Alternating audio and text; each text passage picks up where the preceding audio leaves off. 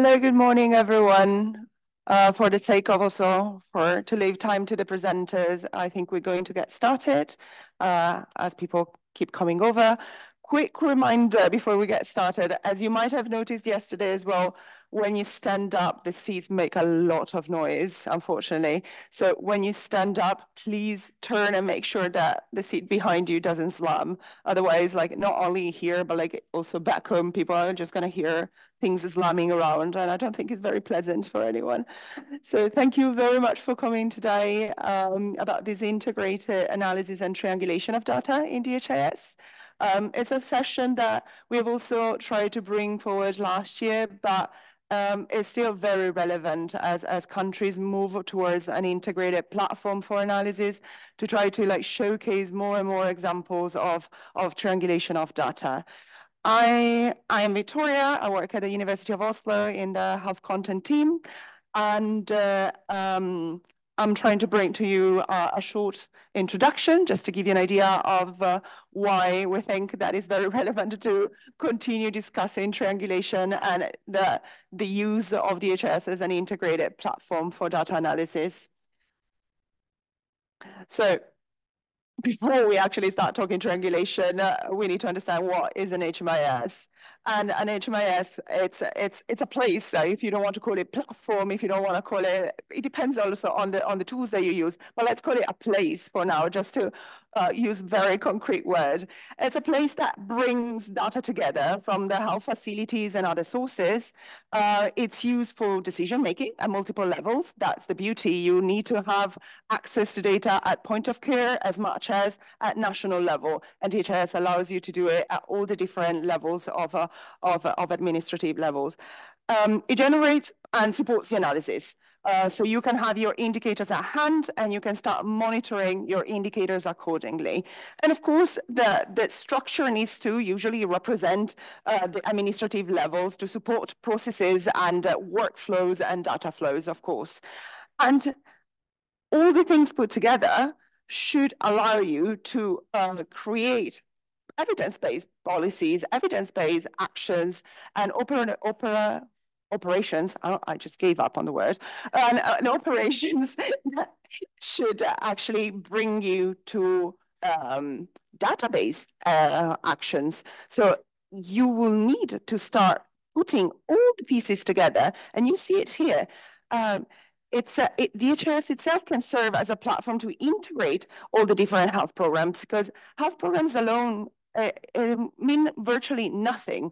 And you need to start putting all the little bricks together in order to build your HMIS. You have your routine data from health facilities or the community, of course, but you also need to start having like facility information. You need to start having population data. You need to start having your CRVS, so vital events, civil registers, as much as logistic, finance, HR. Your services don't work if you don't have a picture of who works in your facilities and such.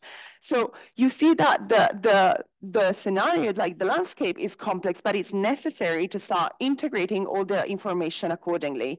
And these data also serve different purposes. You see that same landscape also can inform individual data, but it can also inform aggregate data. And it's also proportional to the type of information that you might need. As a frontline worker, I might want to have access to individual data to better understand who are my patients, how am I scheduling them, who is coming to attend my services and whatnot. But at higher levels, when you are talking more at strategic level, at operational level, they might not want to know if John Smith arrived yesterday for their vaccination, but they might want to know why I'm having a dropout that is at that degree. So you see also that the use of these data when they are integrated in one single platform that allows you to connect these numbers is very important at analytic level. And these routine data that I was telling you earlier, of course, we have plenty of examples. We have like global guidelines on these, but it at the end of the day is to have like timely evidence and to have data that is shared among the different programs and among the right people in order to make these decisions.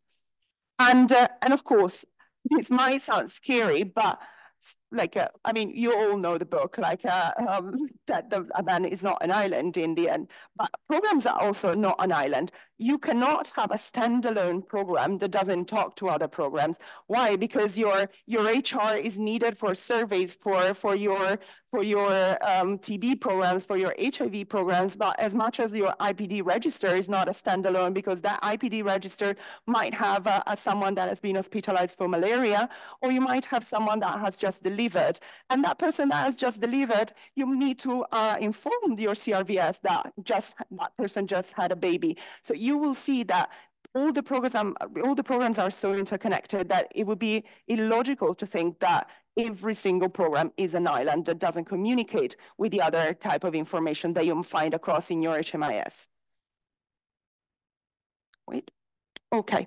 So once you start having all your information together, you might want to start triangulating this information to prove whether the data are good, or just to see what can we do together to improve the situation and to make sure that operations are acting accordingly to the information that the actual routine data are giving us. So we try to understand the different actions and the interplay between the different programs, so to have a more comprehensive understanding, but also to have like an holistic approach when it comes to decision making that is not just for the program itself, but that can benefit other programs and can benefit other type of activities as well.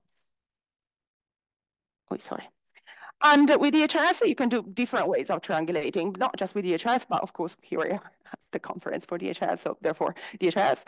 You might have programmatic triangulation, so different have programs and they can overlap, they can show you the gaps, but you might also have like temporal triangulation. So over different time periods, what is going on and how are we finding challenges, how are we seeing gaps.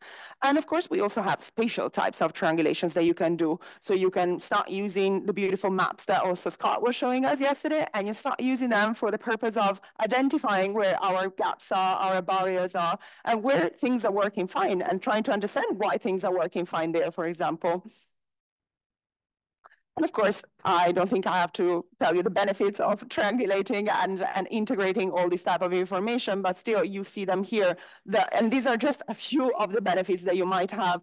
Of course, you start monitoring better, you start collaborating better also when it comes in countries where different partners are moving things around. You need to start collaborating, you need to start talking to each other to avoid duplication of efforts as well. And these you can do when you start having one single platform that brings those data in front of stakeholders as well.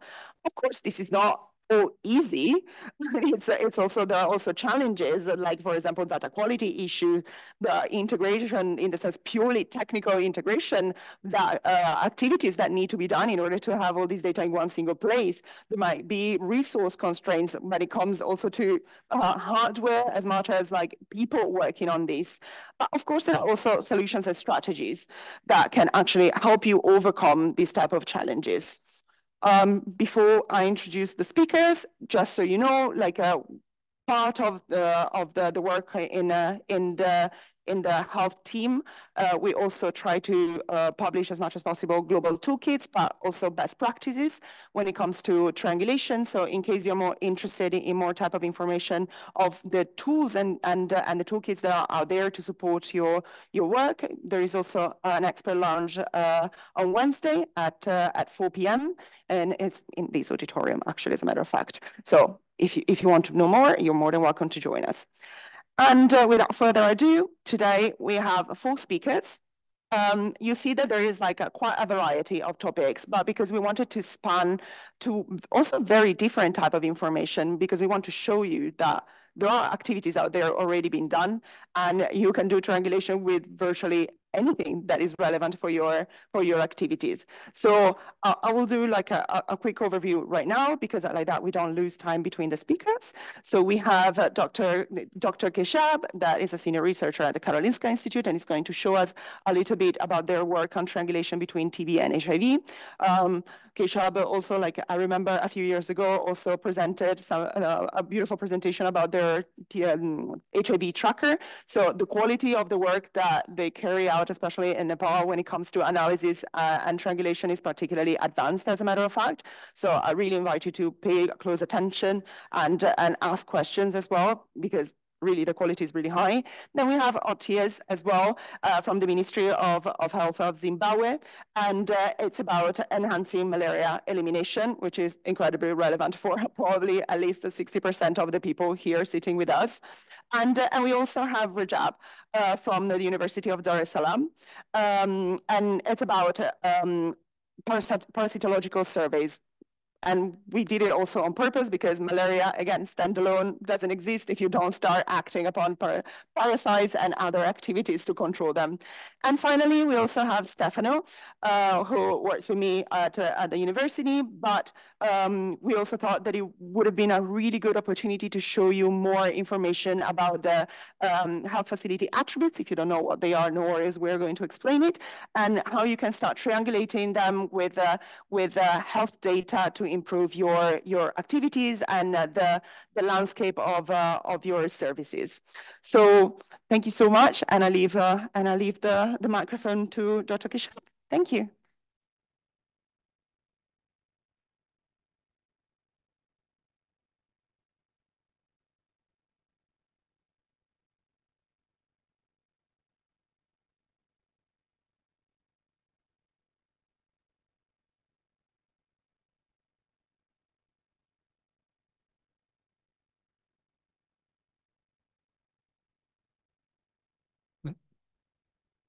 So I need to just click this one, right?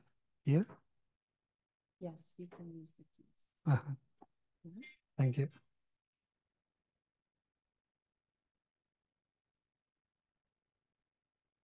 Hello, good morning. Can you hear me? Thank you, and thank you for coming. And my name is Kesav Deuba, and thank you so much for a nice introduction, Victoria. And today I'm going to present on behalf of my co-authors. One is Mr. Lokraj Pandey. He's working for National HIV Program. And another one is Dr. Sharad Sharma. He used to work for the National Tuberculosis Program. So today my presentation is about how can we use DHIS2 tracker while planning, designing, and implementing health facility data, health facility-based survey or research. And I'll share my experience of using DHIS2 tracker data using in planning our HIV drug resistance survey and also for the TB survey. And this is my presentation outline. As I've explained, I'll present briefly about how to use these routine health facility data and then benefits of using these routine health facility data using DHIS2 tracker for efficient planning and implementation of these surveys. And also, I'll show you different examples to use in different phases of those surveys. And while designing and implementing, we, as usual, we also face different challenges, and I'll also share about how to overcome those challenges. Most of you are expert, but still I'm going to read out these slides because sometimes in real world we forget it, how to use these recorded data in trackers. So data from the routine health facilities are gathered at the clinics, hospitals, and other health service points, including public, private, community-based, anyone who is implementing services at the time the services are implemented, provided to the clients or our patient. So these collected data are usually, analyzed, managed, and reported to the higher authority in different formats, mostly in aggregated formats to the higher authorities, which we usually call it like health management information system. So these health information systems are essential for tracking progress toward health-related targets, which is prioritized by local, provincial, or the federal government health strategies, or the global priorities like sustainable development goals and others. So routine health facility data are extensively utilized for national and subnational health sector reviews, planning, areas like immunizations, tuberculosis, malaria, and HIV programs. And in any health programs, we use these routine health facility data. So one of the key examples of using routine health facility data is doing, regular or periodic surveys to monitor key health indicators, either related to diagnosis or treatment, or evaluating the effectiveness of interventions, or you can, if you want to evaluate the quality of your service delivery. So I'm going to explain you different phases of the survey. For example, in surveys and research activities, some of the key activities that are really time consuming and costly are, one is about development of sampling frame, which means like you need to have a list of all eligible patients or clients which are taking services from your health facilities. So in most of the low and middle income countries like Nepal, developing a sampling frame is even more challenging due to unavailability of your target population details, and this often resulting from existing social stigma, discrimination, or criminalization of certain behaviors or disease status. And this issue is further fueled by lack of unavailability of online system, and most of them also use paper-based recording registers. Even if they use, they must sometimes report data in aggregated manners to the higher authority. And so you can't utilize those aggregated numbers to design and implement, or if you need individual level data to plan your survey and research, those things limit your planning and use. So even like just to develop sampling frame, study team needs to hire professional, provide them with the research-specific training and mobilize them, and which incurs both time and financial burden, as most of you know. So another major, the activity of survey and research for like any research, not only for health facility related based research, is to random selection of your patients so that you can generate your unbiased estimate, or the selection of your health facilities so that everyone who is eligible, like the patient or clients, should have equal chance to be participate in the survey. So that's the another key activity of survey and research. So another third one is the most time consuming and burdensome is related to collecting accurate and complete information from the study populations through various methods. Most time we use face-to-face interviews or biological sample collection for laboratory testing. So just to address these key phases of survey, so I'm going to share with you how we use or supported our, especially the acquired HIV drug resistance survey in HIV program, and how we utilize the DHIS to track our recorded system. Since in our country, we already have, like as Victoria explained, the HIV program is using this tracker system in all HIV treatment sites. That's why we were able to use the information data recorded into the system. So regarding target details, for example, in our survey, we need, two types of information. One is about like how many people living with HIV who are on treatment for at least 9 to 15 months. And others, like how many of them are on treatment for at least 48 months. And similarly, we also needed, in total health facility in Nepal, how many are like operational for at least 48 months, or how many of them are operational for at least less than 48 months. And each those health facility, we usually categorize them as a cluster in research. So how many our eligible target populations are taking treatment from those health facilities. So these are the two informations for this. What we did is, since we were using the tracker and to generate the required information, so we guided our field team or health workers who are working at each health facility, who are providing treatment to the people living with HIV.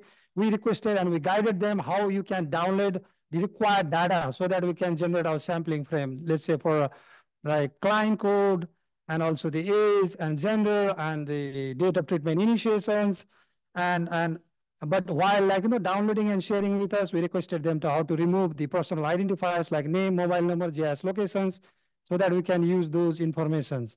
And based on those provided informations, we developed complete, sampling frame for each health facility that we selected for our survey. And the key variables we used were like date of enrollment in HIV treatment, current HIV treatment status, so that we can identify our target population. So also for like health facility details about the eligible health facilities, since we know from the tracker, their establishment year, since when they first provided their services to their first patient, And based on that, we easily categorize like which health facility is operational for at least 48 months, or who is operational for less than 48 months. And based on those two, like we informations, we used in our methods two-stage cluster sampling, since we already have list of sampling frame of each health facility, and then we selected our health facility using probability proportional to size, since we also knew from the system recorded in tracker like how many eligible individuals are eligible for our survey within each selected cluster. So we selected the health facility, and then also in the second stage, since we already have like all the client details by client code, so we randomly selected all eligible PLSIV on our survey. So based on that, following that process, what we did is we like the central team managed to identify, selected the HIV treatment centers, 20 treatment centers among total, and we also randomly selected 1,418 PLSIV without even reaching to the each health facility in person. So it ensures avoided bias. You randomly selected, and it also provided you information so that you can share with the health workers to schedule their appointments for further assessment of their informations. Then after like getting all these informations, then we provided training to health workers from those selected health facility only on how to collect additional informations which are not in the tracker system, like collecting their plasma samples or testing for the viral load. And if someone is like unsuppressed viral load, and submitting that samples to the further genotyping to assess drug resistance. And the central team also provided them randomly selected clients go to the each health facility. Okay, these are the patients. You need to inform them about their available time so that they can come to the health facility, visit health facility to provide a biological sample. So in our survey, we used to have, we have to collect two types of information. One is about patient level data, which means from their age, gender, date of first treatment, ART initiation, current ART line, first line regimen. So this is one type of. Another one is biological data. As I informed, we need to test for their drug resistance. So what it helped, like DHR tracker recorded information system, we can extract their socio-demographic informations, from the patient, since already there. So you don't have to ask again the patients to assess their the patient level data. And it's also eliminated need to develop an app. Usually in our survey, we need to develop app. And then if you don't able to develop app, you print hard copies of questionnaire and you carry with them to the field. Sometimes there's chance you lost your collected data during, traveling and transportations. So those all hassles were also, eliminated by using the DHR tracker recorded data. And also it was like most efficient methods for the central team, those who are managing this type of survey research. If there is anything missing information of selected patient, we also inform health facility. You can also side by side also improve the quality of your or completeness of data recorded in the GSR tracker. It also helps survey plus side by side also improve the completeness and quality of your recorded data. So other advantage as well. Sometimes while calculating sample size, designing your survey research, the tracker recorded data also provide you parameters so that you can also use those parameters to calculate sample size. And based on this process, we successfully completed the first drug resistance survey in Nepal using the DHR2 tracker, and then we reported these findings to improve our program, also finding to the global platforms, also to WHO. We the same steps while planning and designing TB survey. So we also try to replicate the same steps like developing sampling frame, and since the TB program is also using this tracker and individual recorded data, but it's not always easy, to use a DHR2 tracker data to plan and design and support your survey research, because some of the limitations barriers are like not all health facilities are using trackers due to remote hilly areas or mountainous areas. They don't have started because the lack of infrastructure, computer, internet, those things. And as I informed, like not all required informations are recorded even within the DHIS2 tracker. And one third most important thing, what we found lacking is that there is like lack of comprehensive guidelines, like how to use DHIS2 tracker, data to, develop sampling frame, how to randomly select, and how to support the whole process. Because even if what I realized while working in the, the routine programs, though we are using tracker in our routine health facilities, we most of the time forget while planning and designing health facility based research, and we think plan in a traditional way, like developing separate questionnaire and then again printing it or training it or developing app based questionnaire. So though the system is there, sometimes we miss to use the available system to support our research activities. So that's the third most important thing. Like I also found during designing and implementing our activity. But what we did in our solution is like, if the data in tracker is not complete, then we requested our field team to validate with the paper-based registers.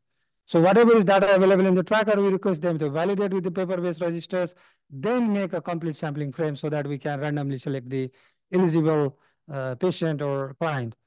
That's the same mixed method, means either use, if some health facility are not using tracker, means you go there, you prepare a sampling frame. If others are using and it's complete, means you download from the tracker and make a sampling frame. So we can follow either both ways. And it also support, we can also analyze the quality of data recorded in tracker. If we use for the research purposes, then we also analyze, okay, why these key information are missing from the tracker. And to support this process, we also like develop guidelines, like how to, develop sampling frame, how to download the required information from the tracker, and how to randomly select those selected from the sampling frame, how to select our patient. Let's close to conclusion. So it's the, from our experience, DHIS2 tracker enhances methodological rigor because it saves our time, and it also saves our resources in terms of cost effectiveness. And it also, the health workers can schedule the patient whenever they have time. They have to come to the health facility, not in our time, like the time of the researcher. And those advantages really, save your time and resources. So my key recommendations to the DHIS2 core team to also, develop the guidelines, like how can we use the DHIS2 tracker to design or plan or implement our health facility-based research in future, so that we can, more use in a standard way. Because if you provide like someone of the add few more tools within the tracker, like, okay, now we have, these are the list of our eligible patient and or client. And if there is like some tools to randomly select those, patients, so that we can do everything within the DHIS2 tracker or by downloading data separately and to support our activities. So main impact is like, we can monitor and achieve global health targets, because it can give you like where our status is and how our treatment is working or not, whether our interventions is effective or not. Is like Victoria mentioned, we can also identify which are the patients are less performing patient who are like, not performing well in the treatment. So these all, targets and status help us to monitor our key indicators or targets prioritized by our strategic plan at the national level or the global level, like sustainable development goals. And these are the resource references. And thank you. This is the end of my presentation.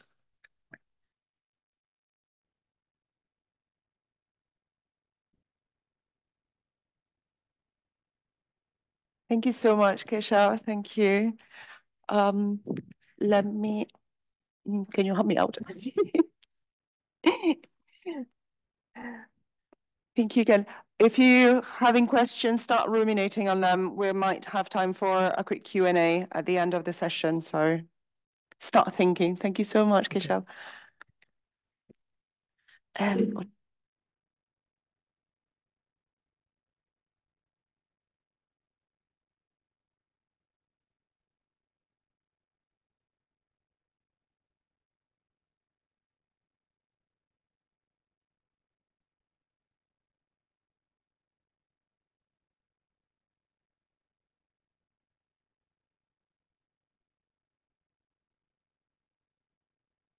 Test.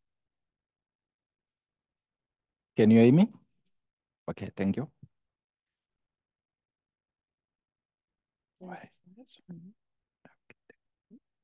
Okay, I'm Tafmani Otias with the Ministry of Health, working under the National Malaria Control Program.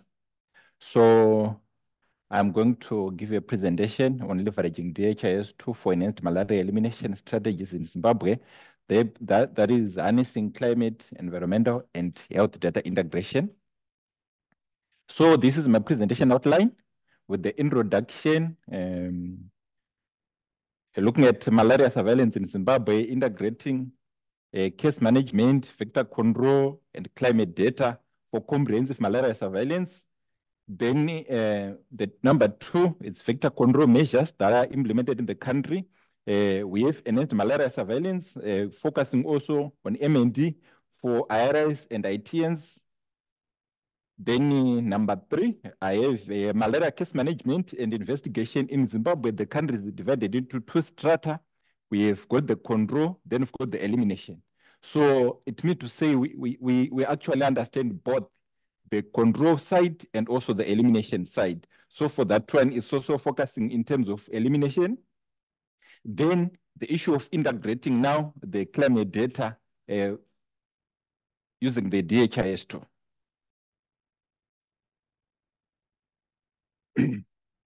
So as I once alluded, this is the data flow and the feedback loop that we use in the country.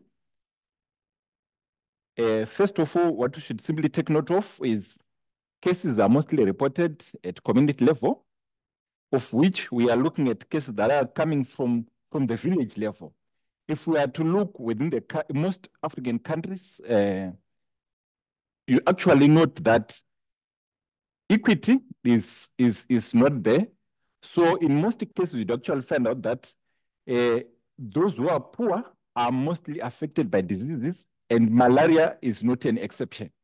Therefore, there is need to look in terms of equity so that we actually try and improve in terms of disease burden. Because currently, as it stands, you'd actually find out most people who are in the rural areas are the mostly affected people. Therefore, there is need to address that. So cases are reported both at health facility and at community, of which we use village health workers to try and assist or help health facilities so that they don't get overwhelmed, and also for patients to get access to treatment as soon as possible as they get affected by the disease. So we use the two, both the health facility and also the community. Then within the community also, we also use the village health workers again to assist in terms of entomological surveillance. That is in terms of looking at breeding sites or areas where malaria can actually, where mosquito can actually breed. So we also use the community health workers to assist. At the same time, also we've got environmental health technicians or officers who work at health facilities, who work hand in hand with the community health workers. And in terms of the areas that we target in terms of implementation, I have once alluded in terms of vector control, we've got IRIs, of which what we've already done as a country, we've tried to include the data for IRS into DHIS2, and currently as a country, that's our data repository that we use for that's DHIS2. We've also tried to do the same for the ITNs. We have also included them into the DHIS2. At the same time, in high burden districts, we give IPTP as a way of trying to improve the health status of our pregnant mothers, right? So as a way of trying to make sure all the data is kept in one repository, we have included all the data in DHIS2. Therefore, in terms of data flow, we are saying we've got community, we've got health facility, but all the data is captured into the DHIS2. So we have people at facilities who actually do the paper-based system, then they submit to the district for capturing to the DHIS2. That's for both aggregate and case-based. So from there, it's captured into the DHIS2, and access is available for everyone who has got access rights at all levels.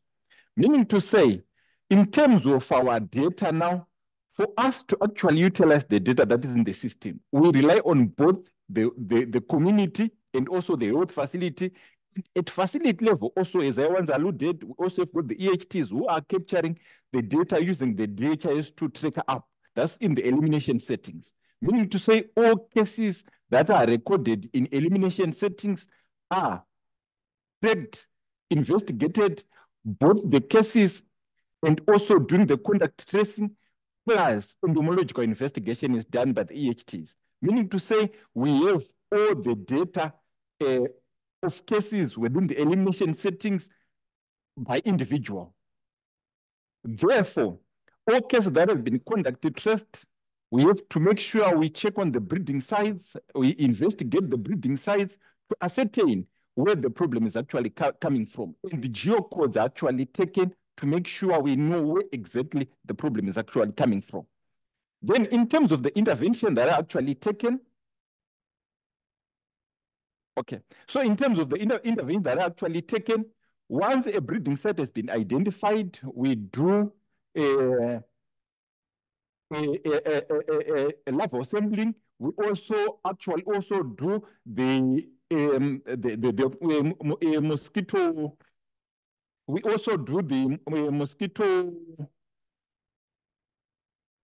Okay, that's fine. So it's on the next slide. So in terms of trying to actually utilize the climate data which we are collecting, and also the data in terms of malaria, linking these two together, what we have also done is, as a way of trying to make sure these two actually interlink, we have tried to come up also with a system whereby we are also doing the data investigation using the DHIS2 as a way of tracking. So we identify all areas where we actually have got challenges or problems in terms of malaria, so that we actually know where most of the deaths are actually coming from. That's why I've also actually talked about the issue of EPT to say this is mostly affecting poor rural areas. That's where we're actually mostly getting our deaths.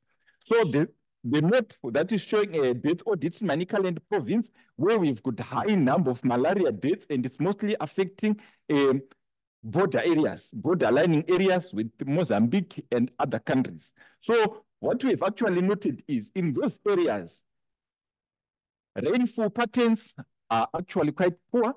At times, they've got low rainfall patterns, but at the same time also the temperatures are also high.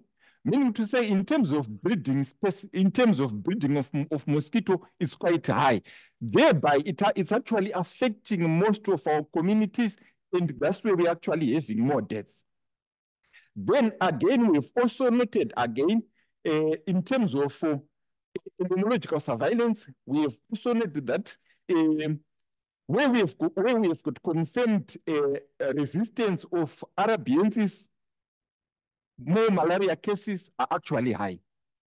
And if you actually also take note, it's almost again in the same area. If we are to take Manicaland as one of the provinces where we have actually have high number of malaria deaths and also high number of malaria cases, and we actually also noted the confirmed resistance of Arabiensis in those areas.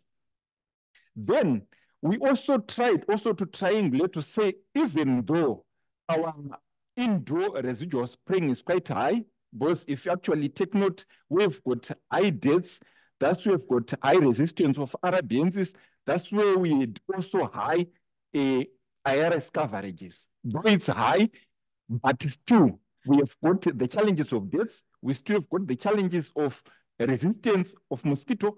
Then in terms of resistance of chemicals, then you also have got IRS coverage. So if you try to interlink these three, you can actually see that, of course, something is amiss. What really is actually the problem? We have got high IRS coverages, but still we have got high deaths, and also the issue of resistance, meaning to say our best can actually try and help our communities so that they are not affected by malaria.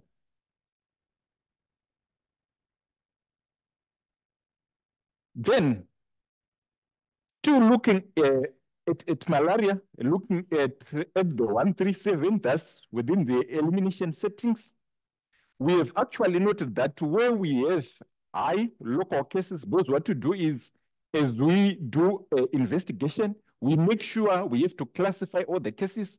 Are they local? Are they imported? That is in terms of the cases that have been reported.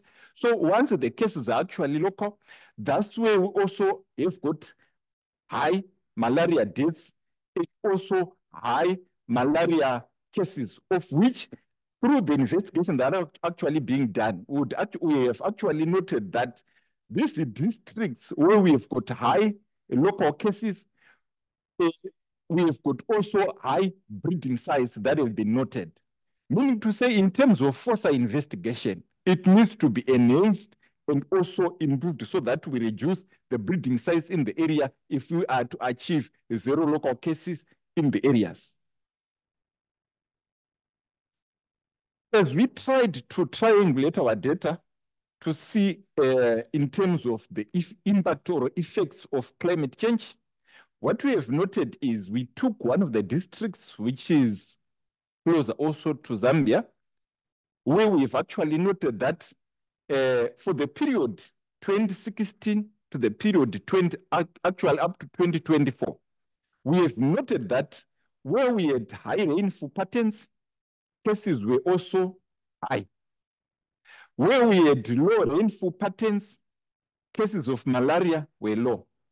And this we have actually noted as a pattern from 2016 to 2024.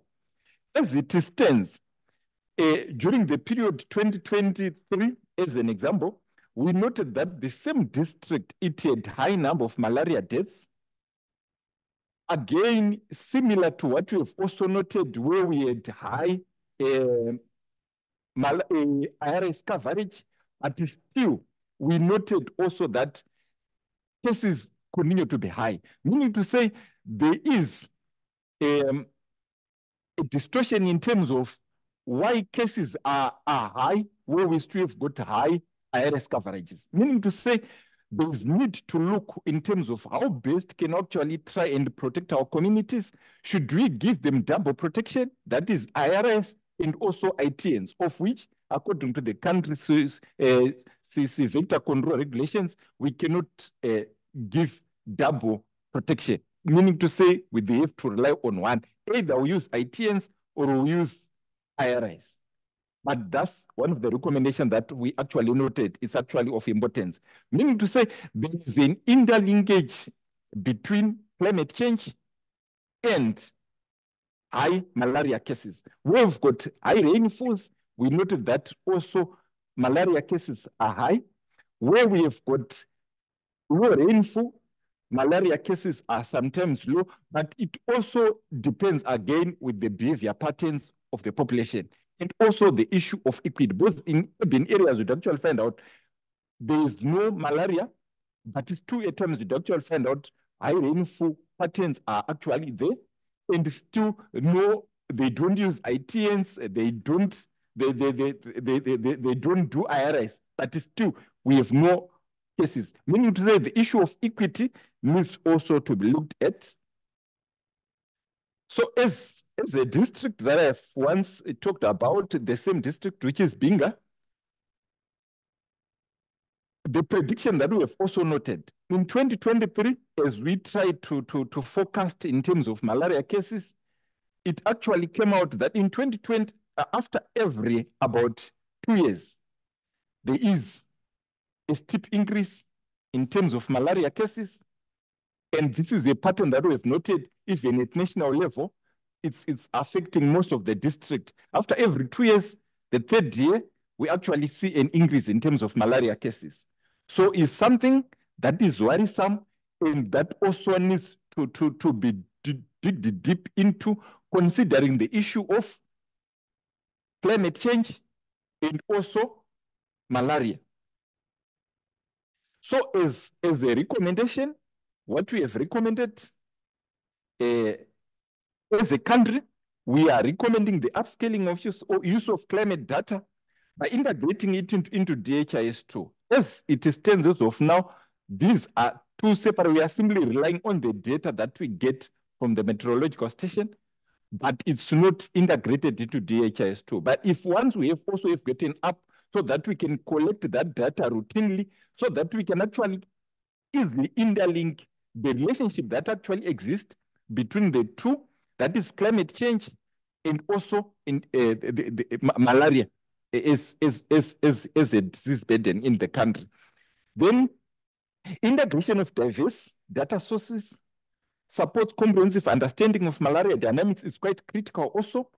Then we continue to use the DHIS2 as a powerful tool in terms of malaria and violence in Zimbabwe as a country. We continue to use that one. I think this should be my last slide.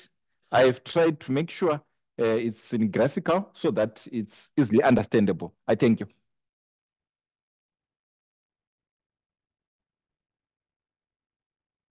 Thank you, Tias. This was unbelievably inspiring, not to mention the fact that I'm sure that Scott was very happy about the use of maps. This is just one example of like the possibilities and the degree to which you can actually start integrating different sources and different types of information for your programs, for the management of your programs, and most importantly, to have evidence to really start directing your resources where the needs are needed the most. So thank you so much again, Matthias. It was outstanding. Thank you. And now, Rajab.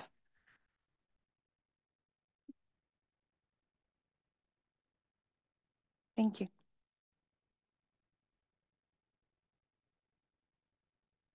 Still morning. Good morning.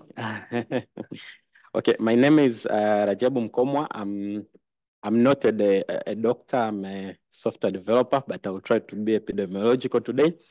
So I'm from University of Dar es Salaam.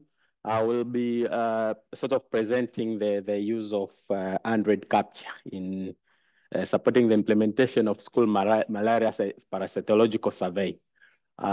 So basically I will be talking around the SMPS survey and how we sort of customize the DHIS2 to support the survey and the challenges around it. So just to quick start, as a background, Tanzania mainland is actually transitioning from moderate to low malaria transmission. Of course, this is a general aspect, but of course, within the country, we have sort of a stratum that are ranging from very low to high. So you'll find some areas that have high malaria prevalences, but in general, we have really transitioned equivalent from 14 prevalent percentage up to 8%.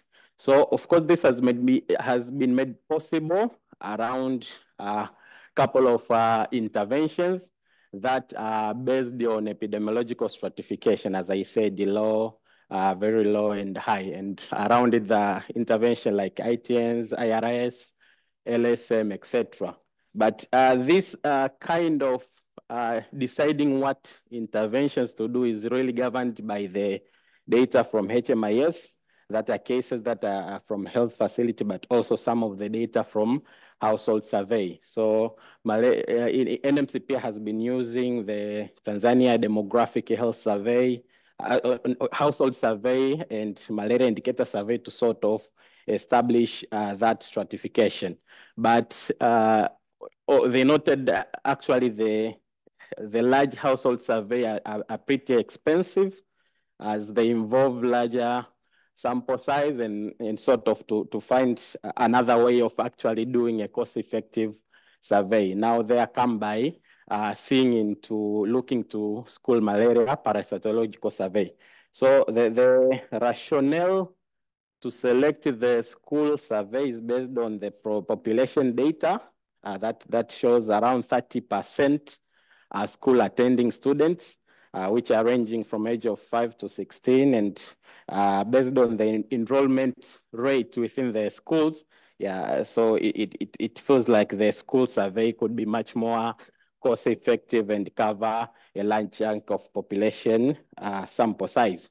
So basically, the school malaria survey was just an approach to close that gap of expanding the aspect of survey, and it aimed to determine prevalence of malaria among primary schools, also to establish a spatial and temporal risk of Plasmodium falciparum transmission around the malaria endemic councils.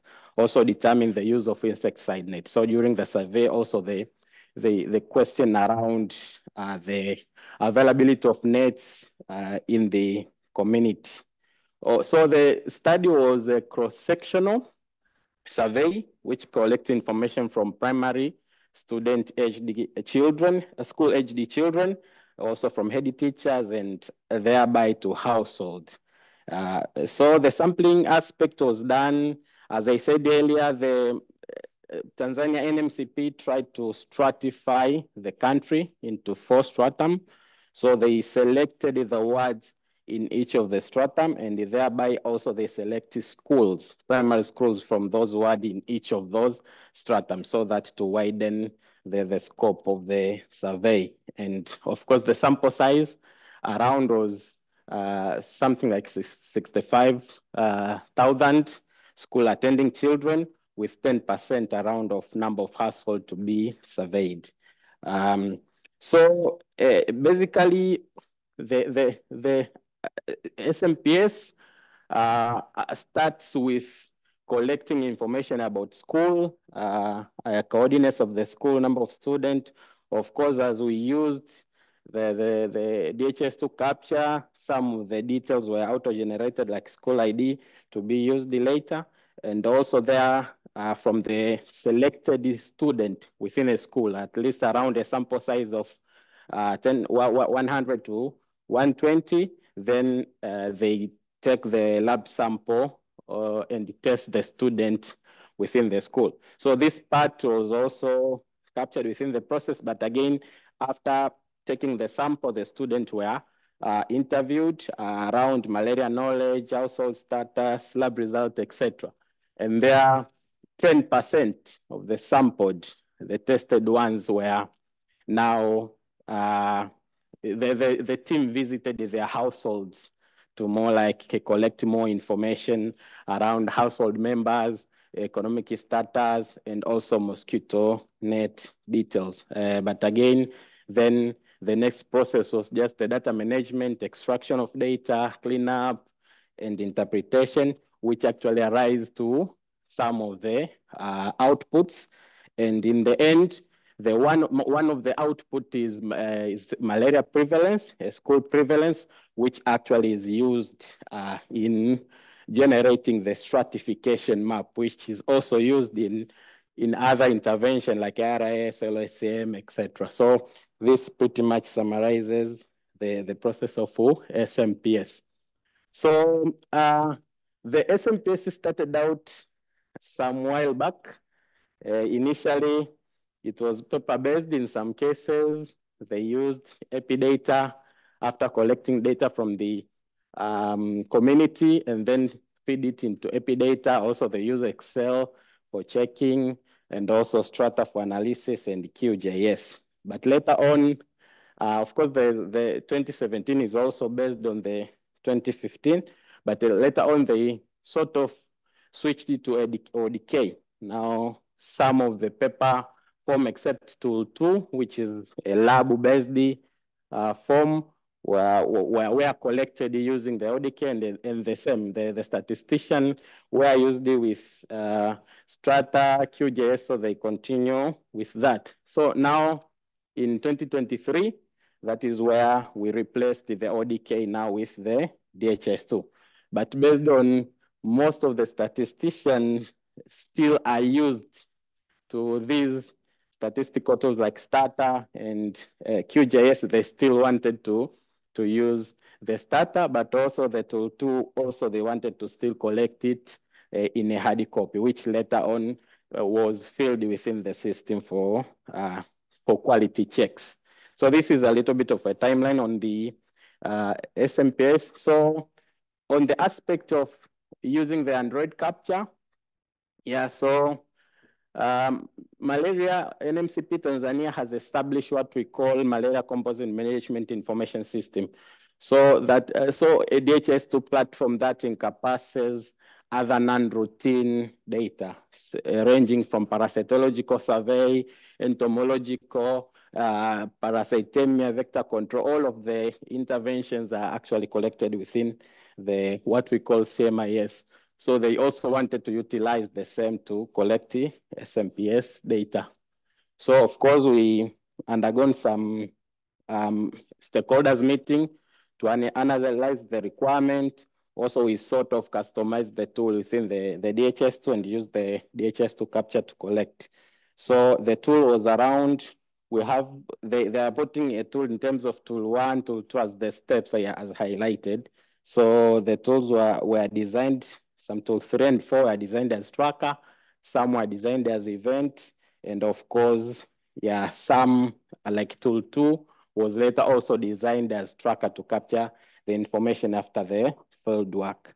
So we did a training for like 3 training sessions across 3 zones in the country. And also the training involved some national supervisors, regional, district, and also education officers. So we had head teachers who also were collecting the data through the Android capture. Yeah, so my challenges are really based on a technical aspect of the Android capture, as when it comes to the use in the survey-based setting. So of course, we face some challenges around unfamiliarity of the DHIS2 terminologies. Most people who you can see at the school teachers who are really not health-oriented really couldn't catch most of the terminologies, but some the application had too small font size. I think this for Android team, so it wasn't really easy to read out. Also, there are some aspects that when you're doing survey, you ought to collect information around about health facility. So one of the requirements was to know the nearby health facility to the school. So the system has both the schools and the health facility hierarchy, but you want to be able to only select health facility. So the community hierarchy wasn't able to provide such thing, but also there was this concept on capturing or on auto-capturing the coordinate. Unfortunately, the tool or the capture wants you to hit capture the coordinate, but just they wanted, if you open up a form, the coordinate will automatically be captured. But also there is aspect on this survey tool was mostly like interview kind of tool. So when you start an interview, they would want to capture the time automatically. And then when you end the interview, they would want to capture the time that you ended the interview. So you are sure how much time you have taken during the interview. So this was also an issue, and many more that are highlighted here. I may not be able to go through over them, but just to highlight some of the key ones. Also, when we designed the household tool within the DHIS2, we were forced to use program stages when collecting information about household members. You know, you have one student, you goes to his or her house, and you have to collect information about the members that are in the house. So for instance, if you say you have 4 members in the house, you have to be able to collect 4 events, because we were forced to use now program stage to have that in one tracker program. So there are some aspects on limiting the number of events. Also, there are some aspects on when you collect the household members and when you are recording the net details, you also have to say how many people have slept in this net. So you have to also link up the household members and the number of on the net that you are recording. So there are a couple of tricks around the system that were challenging. So some of the mitigation that we had tried to do to ensure that the Android capture can at least still be used, at least in a way. So we tried to, we cloned the capture app, and we tried to sort of add some few functionality to just enable it to be used in the survey.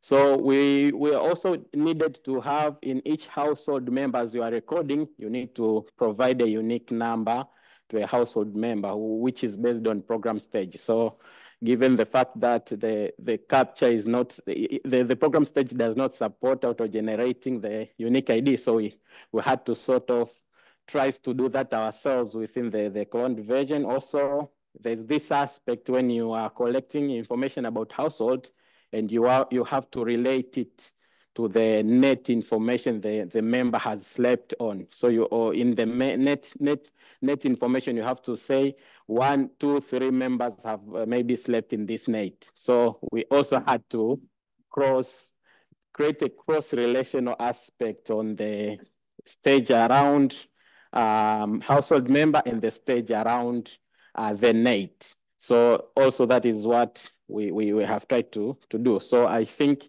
this is a calling for the core team to think on a better approach, perhaps auto-generation of unique ideas around the program stages, also that kind of relationship around the 2 different stages by using maybe data from this stage to another stage. So this was what we faced and it tries to solve.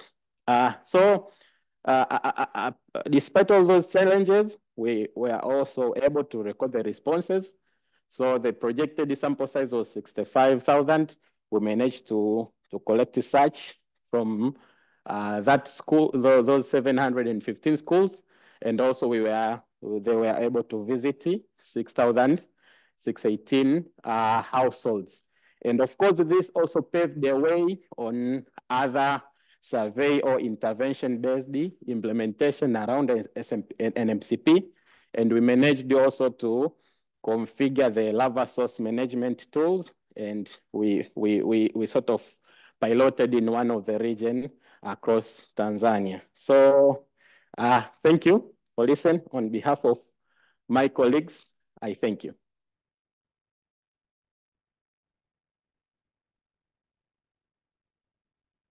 Thank you very much, Rajab.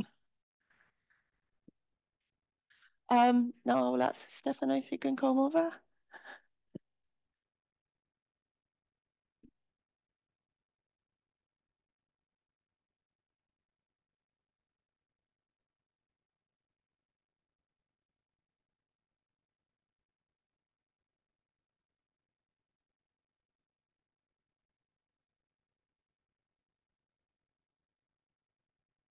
Okay, I hope you can hear me. Great. So thank you very much, Victoria, for the opportunity on this presentation. So what I'm going to present today is how we can. So first of all, I will describe what are these famous health facility attributes.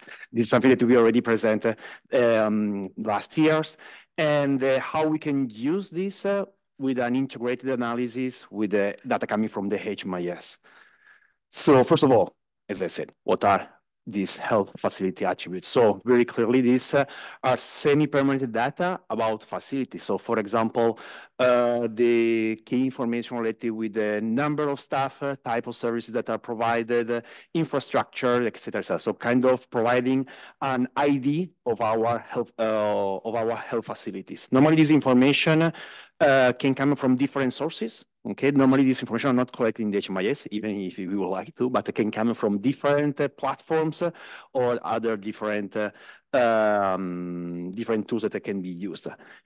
And this information are very key information that can be used for to provide to the policymakers and at national, at district level, an idea about availability, accessibility of specific services.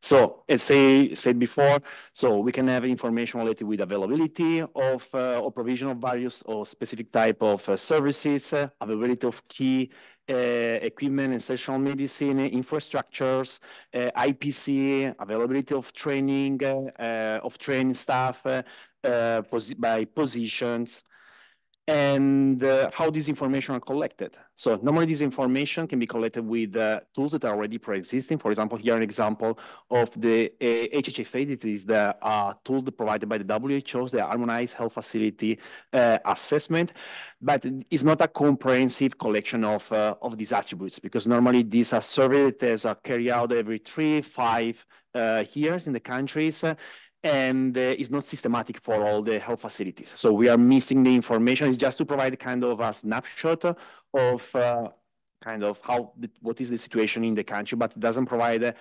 specific information of each of the health facilities. We can have other tools like the ERAMS. So the ERAMS is an initiative as well led by the WHO, that ERAMS stands for Health Resources and Service Availability Monitoring Systems. And as well here is a collection of key information. Normally this tool is used more in emergency settings, but really to be able to determine if, okay, which health facilities are open, what are the services that are disrupted. So we saw that this information can come from different services. As Vittoria was saying at the beginning during the presentation, these health facility attributes, we try to integrate it in a global toolkit, a global DHIS2 toolkit. It's called the health facility profile. So what we try to do is gather some international standards that we're taking from the HHFA and other experience that we gather from Uganda, other organizations, and try to create a kind of global toolkit that can be used and adapted. So I don't want to enter in the details, but the information are divided by two different major groups: healthcare system accessibility and then healthcare system preparedness, according to the type of information that are going to be collected. What is very, very key, what is very, very important is where this information is going to be stored and how this information can be used. So this information said can be very scattered, can be collected by different tools, and the use can be very silenced.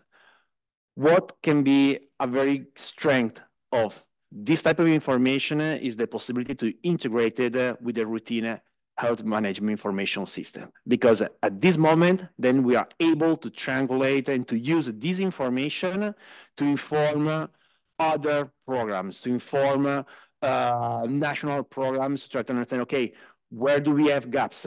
What can we do, and how we can distribute more better the type of services that we are providing as well, improve access, etc., etc. So the most important things that we know, we always say, let's start from the output, let's start from the outcome. So why these are important, how we can analyze this type of information, what information are going to provide us, so can help on the plan of the resources allocations, can identify bottlenecks and accessibility issues, can prepare as well to respond to specific health emergency, being able to know where are located our services, where is located our human resources staff, can help us on all the preparation and response to specific health emergency situations. So one type of analysis we can have, very basic, collecting this type of information, is the availability of services. Try to understand, okay, we have, for example, here is coming from the rehab toolkits. Where do we have these services? Where are distributed? Are we covering enough all the populations? We can go even other example like human resources. Where do we have these human resources? Where are located? Where are specific position of these human resources? Sometimes you can have gaps on some specific areas. And as well, then we can triangulate different type of information within these health facility attributes. So trying to understand, okay, where do we have the services? But where do we have the services? Do we have the correct staff? And do we have the equipment as well on this? Because we can say that we have, for example, an ICU. Very well. Do we have the medical doctors to be able to cover? Do we have the beds to be able to sustain this type of services? So here we already talk about triangulation, integration information within the same type. Or, for example, try to understand, okay, we have an HIV programs. Are we providing all the different services for this program? How are we providing, do we have enough good coverage, for example, for the testing services that normally should be present in every health facility? The facilities that are offering, for example, the ERV, where are they? Are they well distributed or no? The viral load or the CD4 testing. And here is where we can have more triangulation, more integration information between the health facility attributes and the routine health information system. And as well, gather more information, for example, thanks to Scott and the maps, to try to understand what is our coverage. So for example, here what we are showing, all of these are dummy data, are fictional, okay? So it's not representative for the countries, but it's really to understand, for example, in this case, okay, we have the HIV testing services, but are we covering all the population? We know that it is an essential service, but are we covering all the population? So here where you can see that we are triangulating information coming from the Google Health engine, that are all the red dots, that is the population distribution, the health facilities that are present, and the health facilities that are providing this type of service with a buffer of 5 kilometers. Normally 5 kilometers, what is considered accessibility to an high health facility. It's not really a catchment area, but mostly. And so here we can see, okay, we have some part of the population that is not covered by these test services. So then we can use this type of information and try to see, okay, maybe in this area, do we have an increased incidence of this type of pathology, et cetera, et cetera. Or as well here, another example of how we can use the population distribution. In this case, for example, by type of human resources, we have nursing and midwife, and the population is all the potential pregnant lactating women that need to have access to this to antenatal care, or as well safe delivery service with a BMONC or AMONC. And here we can see, it's fictional, but not that fictional sometimes. We can see that there are a very large group of population that doesn't have an access to this type of services. And here as well, for example, another one for staff allocation. See, for example, medical doctors, where are they situated?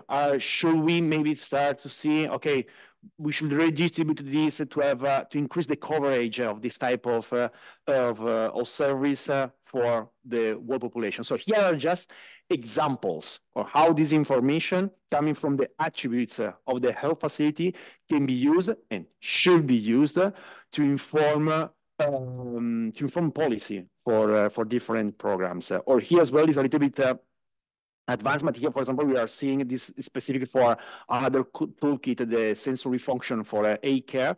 We are seeing, for example, that is a composite indicator in which we have the number of consultation by consultant.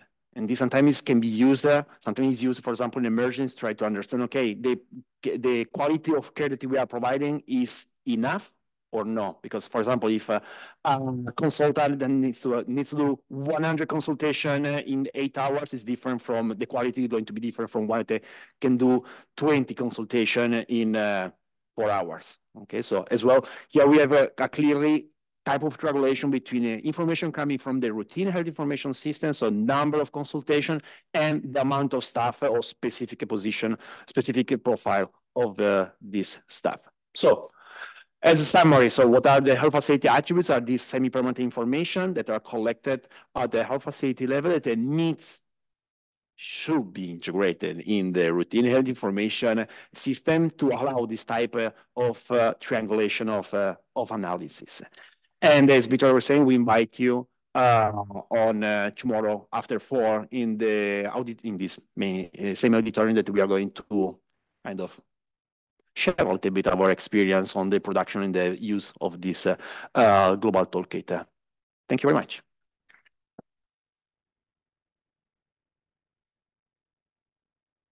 Thank you so much, Stefano, for sharing more information about this.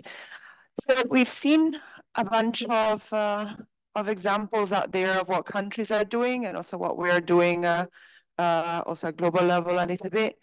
We do have some time for Q&A, so I was wondering if in the meantime someone got some interest sparkled. So I will try. No, tranqui, Pacho.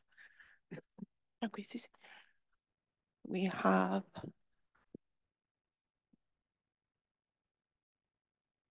You're just speaking here, yeah. Okay. Okay, so my question is about this triangulation with the products, the supply chain. It's two things. One is, does any of you have some saying around triangulation between the HMIS data and the supply chain? Like, I mean, all donors always ask, does our products and or ministries ask, does the product actually end up at the health facility? Does that match the disease level, right? It's a very common issue discussed. Any experience on that? That's one question. The other one is what's really interesting is, I mean, if you can predict the level of malaria cases, which I think the example from Zimbabwe was about, if you can predict that reasonably well, you could actually start setting the parameters and the distribution after that so that you have higher stock levels of the products at those facilities where you can predict there will be more malaria, and then in some other places you use less stock levels. It's like, so you can start linking things together like that. Thank you. I'm gonna start collecting more questions if there are questions before I leave the floor to answers. Anyone else with questions? Okay. Doing it as fast as possible without dying. Who lived? Thank you very much for the presentations. My name is Derek Musoka. I am a statistician with Ministry of Health in the M&E unit. The second presenter I had, thank you for that good presentation. I was linked more on the bit of the behavior approach. We are looking at DHIS to being our core with or without donor support, because it's already open source. So as we are looking at the study, as looking at the sustainability bit, but also the behavior, and also leveraging on the structures that we already have, because many a times we come here and do all these presentations, yet without donor support, we will not sustain whatever we intend to do. So that is why I was really focused on that bit. So please, could you respond to those? Thank you very much. Thank you. Anyone else? I'll do one last one before starting with some answers, and then we can do another round if we have time. Hello, good morning.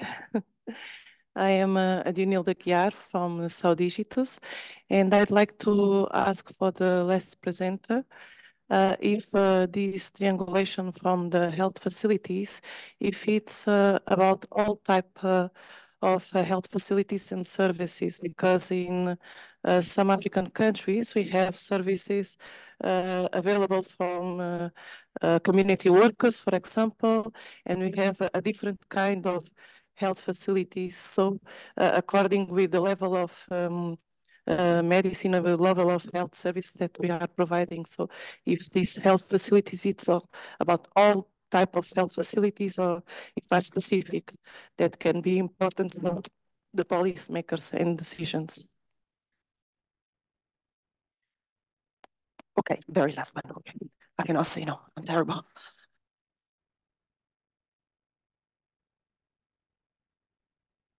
Okay, thank you. I would like to appreciate all presenter.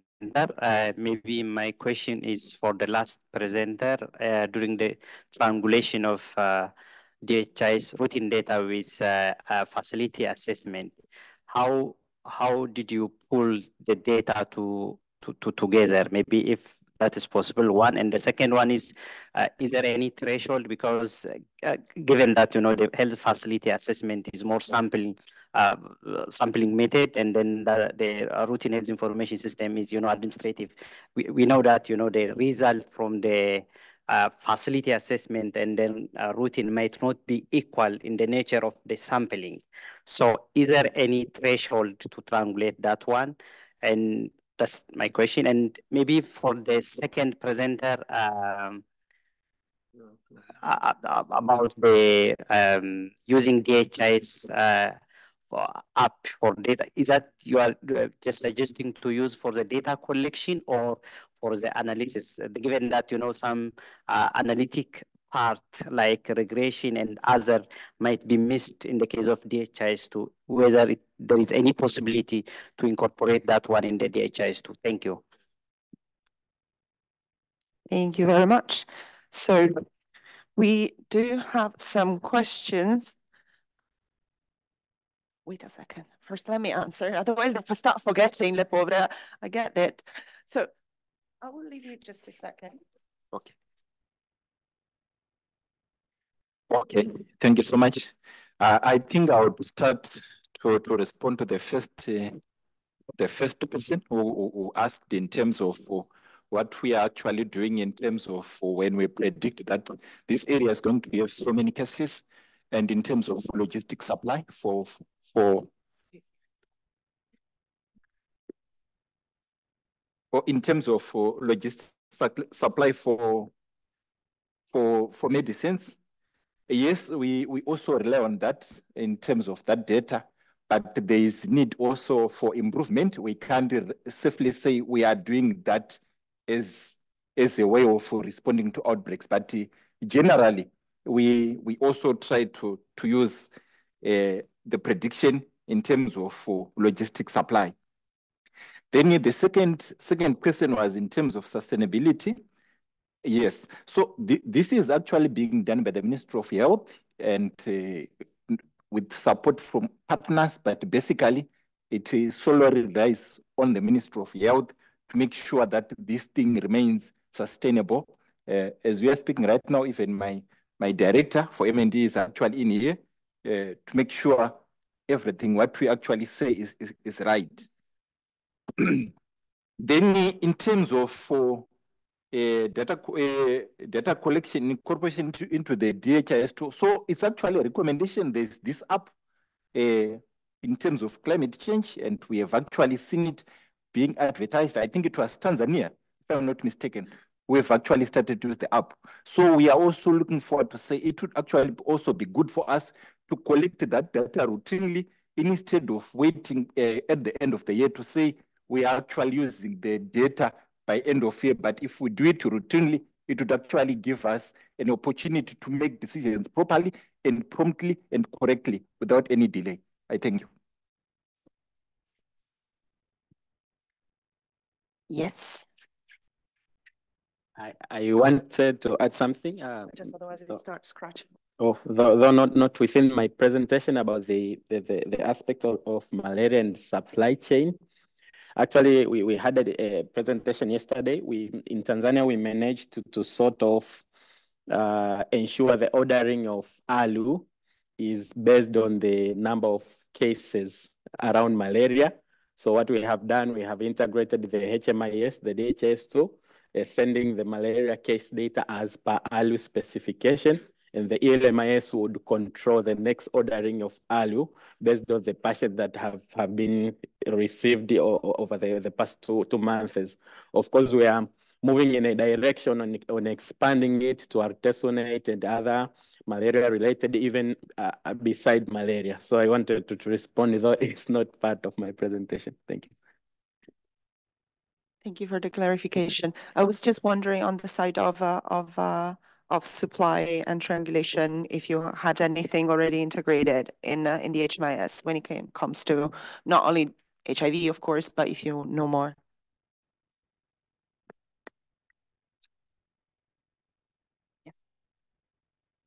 So regarding HIV, what we have tried to do is like, since in Tracker, we record individual data. So we also like prepared the aggregated reporting from the sites about their, ARV medicines stock and how much they have already received and how much they already consumed. But since there is also like an ELMI system is there, And so after like integrating those reporting within tracker, we initiated it, but the health workers, they have to, the record the same data to the parallel or different system to LMS and also to the HIV, since they are also recording individual level. Though we haven't pushed them in like completely like you have to record it within the system. But what our main challenge is like whenever you match number of individuals on treatment with the regimen, the total regimen at the site, it doesn't match always. So due to that reason, we thought to integrate the logistic reports, forms of formats of 10, aggregated ones so that we can match with the individual patient details they reported from the site.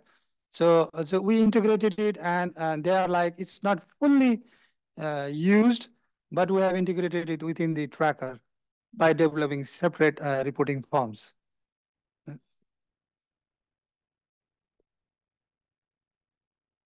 Thank you very much. And there were some questions on the HFA. So I will start with the one with the logistic. I mean, yeah. Triangulation, logistic, and medical is essential because, as you were saying, for example, calculated forecasting for example, for malaria drugs, for malaria consumable. If you're going to calculate only based on your monthly consumption, in maybe a malaria season peak is coming, then you will be very short. Also, it's very neat to have this kind of a consideration. Can be, for example, malaria. Can be, for example, respiratory disease. You always need to take. Okay, we for the next commands that we need to do, we will enter in the rainy season. We start the malaria peak, so of course this needs to be taken in consideration. Absolutely. And answering for the Saudi Digital's question related to the type of health facility, at the moment, the toolkit that we have is not really structured to collect information for big health facilities, okay? So it's been very focused for primary health care, but doesn't mean that can be used for other type of health facilities, okay? We have we piloted this toolkit in Uganda, and this one was one of the feedbacks, because sometimes when you have secondary, tertiary healthcare facilities, true that maybe you need to collect this information not only for the health facility, but service by service, because you need to have these details. So I mean, as we all know, DHIS is very customizable, so you can really change. But it's really what we just really try to put in the toolkit is the concept that this type of information are very key informations. So we structure in this way, but doesn't mean that cannot be structured in another type of information. We decide to follow this HHFA type organization, and that's it. Is to be discovered tomorrow at 4. Exactly. Exactly. Thank you.